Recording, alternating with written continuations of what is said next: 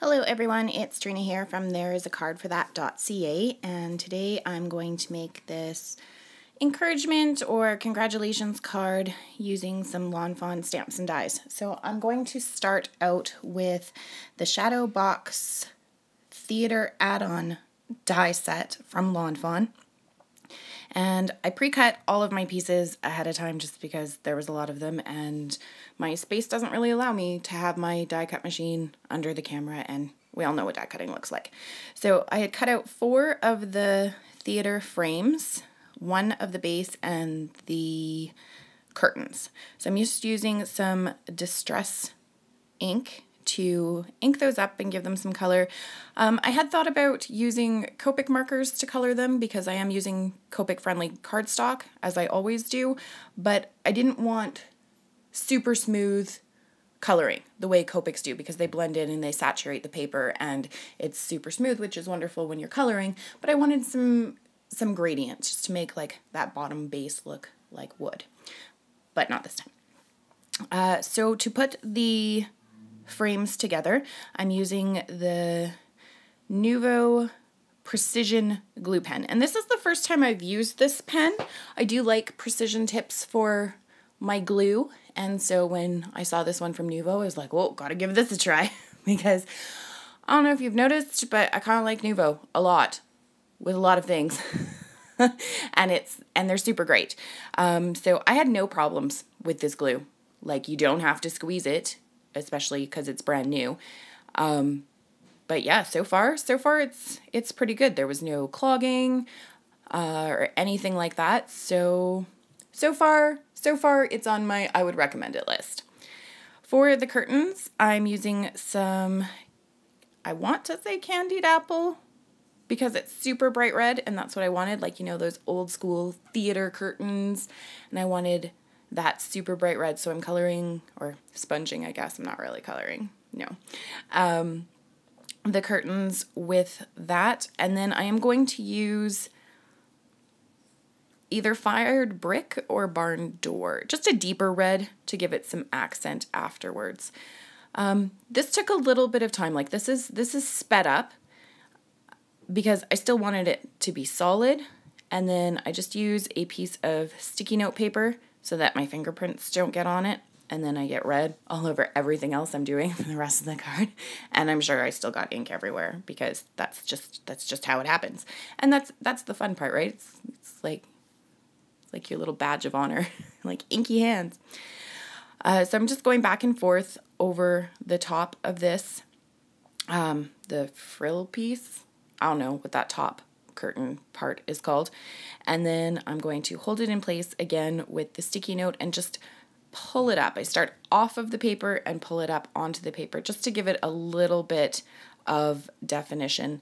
And then I am going to do that again with the actual curtains on the side.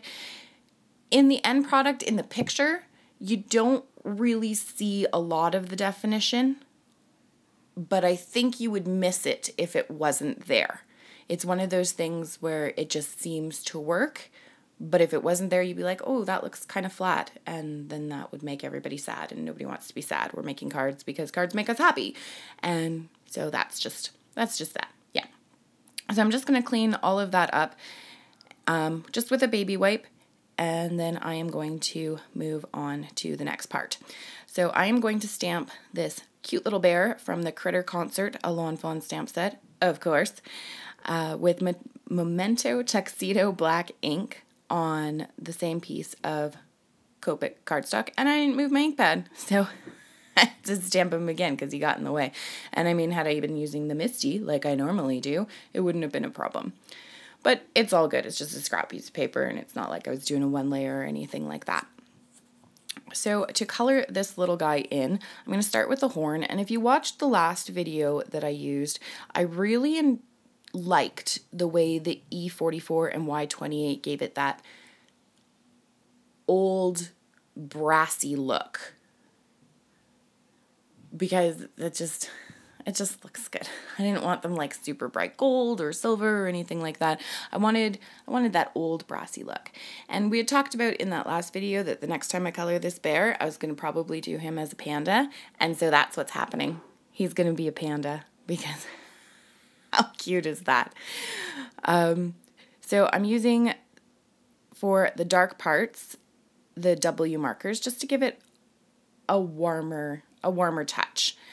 You could totally use your neutrals or your toners or even your cool grays. It doesn't matter, but I like to use the warm grays for this. And then I'm just being very careful around my edges because pandas don't really blend. They don't blend together. Like there's not a soft gradient between the darkness of his leg and then the white of his back. And so you kind of just gotta draw it in when he isn't drawn out like a panda originally. For the white areas of him, I could have left it white, but then again, I thought it would be flat. So I'm using my cool grays, very, very light touch, to just add a little bit of shadow to the white spots. And here it looks a lot grayer than we would want it to look, but as it dries, the paper lightens it up. So I'm just going to cut him out here with my scissors, and I like to go just around him very carefully. And I'm just using the Cutter Bee scissors, and I'm right-handed, obviously, so I hold the scissors in my right hand, and I do most of the moving of the paper, not the scissors. I hold them at an angle, just a slight angle, so that I can get a good view of how I'm cutting, and then I just go around, and I like to leave a little white border as though I had used the coordinating dies. But of course, I don't have the coordinating dies. I've told you guys before, I have the scan and cut. And while I love my scan and cut, it just seems like a lot of work to like get it all set up and everything like that for one image. If I was mass producing these cards, oh yeah, I would totally be using my scan and cut to cut those out. Here I'm going to use my black glaze pen just to add a little bit more into his eye and on the tip of his nose, and then I am going to set him aside to dry. So now I am going to use my card base, which is the same cardstock, 110 pound heavyweight cardstock, and we are going to fold that as it's going to be a landscape. So it's still 4 1/4 by 5 1/2. It's just sideways. So I'm going to put my pieces together because I want to know where I can place my greeting. So I'm just going to put that on there and then place the greeting underneath, and then I'm going to use the MISTI because I don't really want to mess this part up. That would be sad. So I'm just tilting it so I can see that it's straight because I try really hard not to get my head in the way. You're not here to see the back of my head. You're here to see what I'm making. And then I used my pencil just to outline the inside so I can see where the background of that piece is, because there's no background to this because it's meant for the shadow box card, but I'm not putting it on a shadow box card. I'm just creating a little bit of dimension on a regular card. So this allows me to know where I'm going to place that back, and I'm also going to add a little bit of color to that background so that you can see it through the stage behind the panda. And again, that's one of those things that you don't really have to do it, and you could probably use any color you wanted, but if I didn't do it, you would notice that it's missing. So I'm adding the second part. I wasn't originally going to put the "'Cause You're Awesome" on the outside. I was going to put that on the inside, but things happen and I forgot I was going to do that. So now it's on the outside. So I'm going to be using some Post-it notes here, and I'm going to mask off around that line that I did, and it's just slightly outside of that because we're going to have to erase that pencil mark, because once pencil gets trapped under ink, it's just there forever. There's no getting it out, and the ink's just shielding it. So I'm using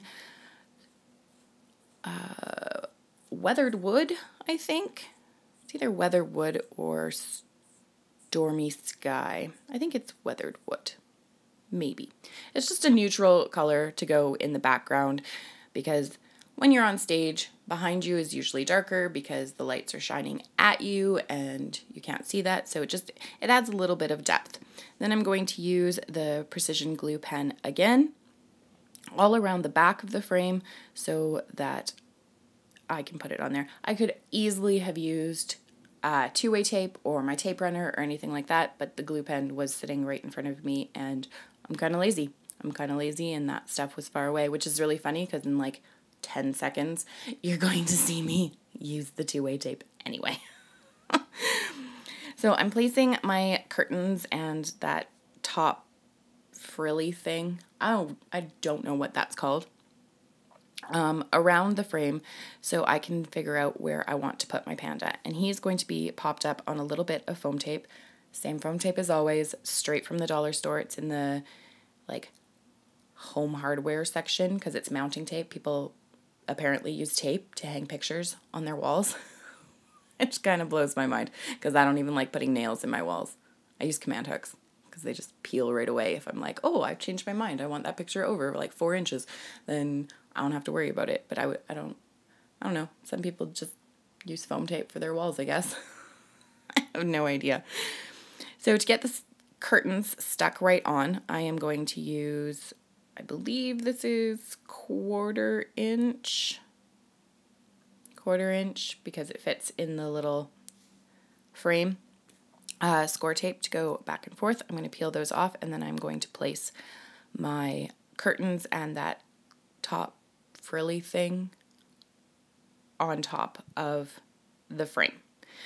I had considered using ink on the frame as well, but with so much of the frame being covered, it really felt unnecessary. It felt like just completely unnecessary. I don't even have the words for how unnecessary that felt. So I'm going to put this on here.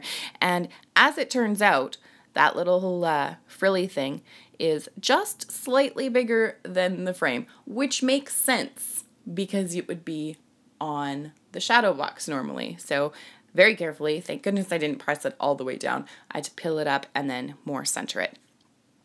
So next I am going to use some clear Wink of Stella on the horn to make it shiny because it's me and I have to have shiny things on my card. I had used the little curtain ties die to cut some gold glitter cardstock. And at first, when I first cut them, and it was kind of a good thing I had done this off screen, I was like, oh, because I had this tiny little strip of gold cardstock. And I'm like, oh, I'll just cut the same thing twice. No, they're actually different opposite shapes because that makes sense because they're opposite curtains. And that didn't really occur to me at first. So I ended up having to die cut them twice, which is totally fine because it was just a scrap piece of glitter cardstock and I'm kind of a hoarder, so I don't get rid of them. So I used the glue pen again to hold those in place. And then I was kind of considering about how I can't talk today. It's early. I haven't done this in a while. Actually, that's not true. It's not early. It's like after 10. But it was like my first day to sleep in some time. So in my stash, I have these little music note sequins. And I think they're supposed to be like confetti or something like that. I probably got them at the dollar store. It's not listed. I just like shiny things. Like a little magpie that way. It's like, oh, shiny, gotta get it, gotta have it. And I was cleaning out my stash and I was like, oh, I should get rid of these. And then I was like, no, I'm gonna keep them because you never know. And then Lawn Fawn came out with this Critter Concert stamp set and now they're perfect. Now they're perfect for everything. To adhere those down, I'm just using my little toothpick DIY quick stick tool, and it is the same one. This thing, it lasts forever, and it cost me like a 1/100th of a cent to make. And some Ranger multi-medium matte adhesive to stick it down. So I'm just going to put those in there, and then you do need to let it sit for a while because, of course, it's sparkly and shiny, and it holds really well. To finish off the card, I'm going to just use a little bit of glossy accents over the horn, just so that when it's done, it gives it a little bit of shine and a little extra dimension. It's just that little extra that is super nice that we all know we like on handmade cards. So that is our card for today. Thank you so much for watching. If you haven't already, please hit the subscribe button and the thumbs up button and click on over to my blog and Facebook post, which are linked down below. Hope you have a great day. Bye!